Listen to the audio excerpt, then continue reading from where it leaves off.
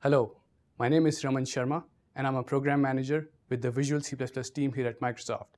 In this video, I'm going to talk briefly about some of the work we have done in Visual Studio 2015 to enable building C++ apps for Windows 10. This is the agenda for today. I'll provide an overview of some of the new concepts that Windows 10 introduces for developers and how C++ interacts with these features. Then we're going to look at a quick demo of some of these features, followed by some useful links to resources about Windows 10 development. Now, one very important thing Windows 10 enables for developers is this concept of universal apps, which means building your apps once and running them on multiple devices, like desktops, tablets, phones, Xbox, and even beyond that. This concept existed even for Windows 8.1 and Windows Phone 8.1 apps, but in a slightly different form. Windows 10 goes a step further and enables creation of universal apps at a common binary level, which means that API surface of Windows 10 has converged enough across multiple device types to allow for creation of a single binary that will run on multiple devices. Now, since this is native code we are talking about, the common binary really means one binary per architecture, which is a huge improvement from the past. Another new concept Windows 10 introduces is this notion of API contracts for Windows Runtime API. If you have done any .NET programming, you might be already familiar with this concept. The idea really is that when you're building an app, instead of specifying a hard dependency on a specific API, you specify a dependency on a bundle of functionality called an API contract. Windows 10 allows your app to declare what all API contracts it needs, and it can then use this information to determine which all devices your apps can run on. In addition to this, API contracts also allow you to check for the presence of some device capability at runtime and dynamically change the app's behavior at runtime based on this information. And lastly, in addition to all the Windows 10 specific changes, Visual C++ also provides several new features in the C++ language and libraries conformance space. We have done a lot of work to provide major pieces of the C++ 11 and C++ 14 standards. By adding these features, we allow our customers to write cross-platform C++ code that can be built with any conformant compiler on any platform.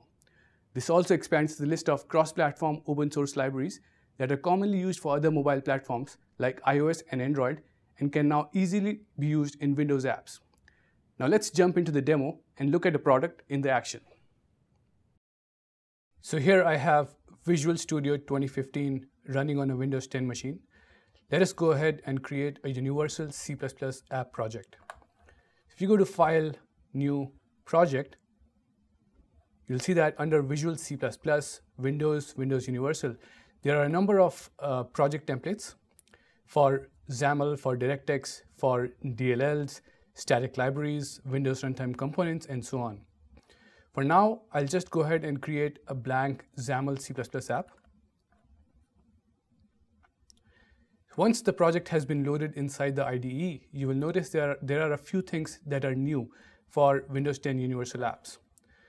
So in the Solution Explorer, if you look under the references, you see these new things called API contracts. Now, from a developer's perspective, these API contracts are nothing but Windows metadata files which live somewhere inside the Windows SDK. Windows 10 exposes a number of API contracts. However, these three are a part of the universal app platform, which means that they are always present on any device, which means that every time you create a universal app project using Visual Studio, these API contracts are always added to your project. At build time, these API contracts are passed along to the C++ compiler. The compiler understands the format of these contract WinMD files and allows the user to call any API specified inside these WinMD files.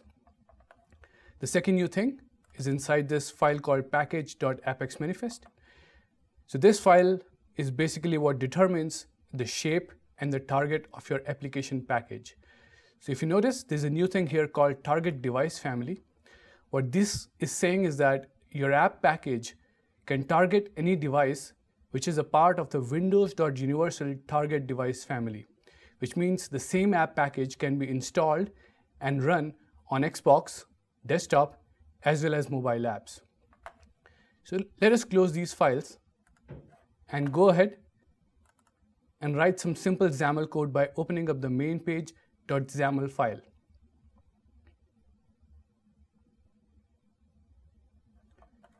So in this file, let us go ahead and add some simple XAML code.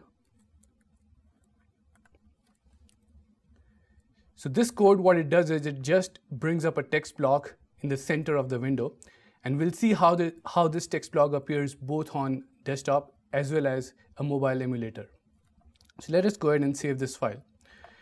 Now I know that I can write the same UI which appears in a device appropriate fashion for both desktop as well as mobile device.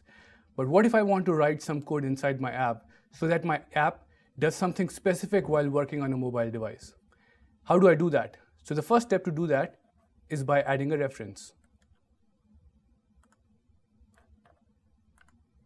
You add a reference to something called Microsoft Mobile Extension SDK for Universal Apps. And once you do that, you'll notice that under the References node, a whole new set of API contracts now show up. All of these are phone-specific API contracts which allow your app to call into some phone-specific functionality. Now you can open up your code file, which is the main page.xaml.cpp file, and you can directly write some code to call some phone-specific API. But at the same time, you still want to make sure that your app continues to do the right thing when it is running on a desktop. So how do you do that? You do that by using a new functionality introduced in Windows 10 called Runtime API Checks. Let's see how to do that. So I'll again copy some simple code in the constructor of the main page. So what this code essentially does, it's calling a new API called API information, and it's checking for the presence of a type called hardware buttons in the runtime target. And depending on whether hardware buttons are present or not, we'll go ahead and add an event handler to the camera pressed event inside the hardware buttons.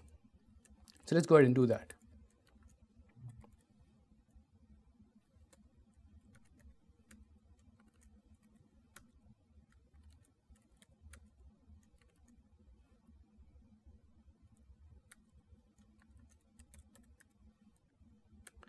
So this is the event that I want to add an event handler to. Now adding an event handler inside the IDE is actually very simple. All you need to do is hit tab twice, and it goes ahead and actually even creates a dummy implementation for the event handler. So I don't want a dummy implementation, so I delete this code, and instead I write some simple code again to throw up a message dialog every time the button is hit. So that's it. Let's go ahead and build the app.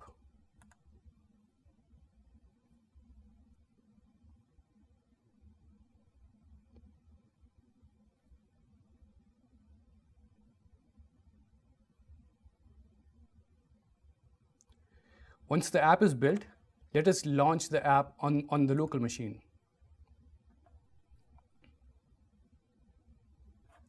So the app actually launches on the local machine, and you see that Windows 10, the text is centered inside the window.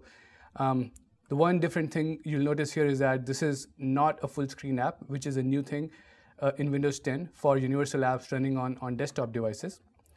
So let's close this. And instead of running on the local machine, let us launch on a mobile emulator this time. Select the mobile emulator and hit run. So you'll notice that Visual Studio did not have to rebuild the app. It basically takes the same set of binaries and deploys them to the phone emulator and launches the app. You'll see that here, Windows 10, the text actually appears in the center of the window, but in a full screen window, because that is what makes sense on a mobile device. Additionally, if I go ahead and press this hardware button, which is present on the mobile emulator itself, you'll see the message box called camera pressed pops up. So that was a really quick overview of the new features. There is much more to the story, and here are some useful resources if you want to learn more about Windows 10 developer experience or Visual C++ in general. There is the Visual C++ blog, where we blog about all the work that C++ team does. Building Apps for Windows blog is where you'll find useful information about Windows developer experience. And the last one is the link to the Windows Insider program, through which you can find out how to get quick access to early builds of both Windows 10 and the associated developer tools. That's all we have for today. We hope you will like these new features. We look forward to your feedback. Thanks for watching.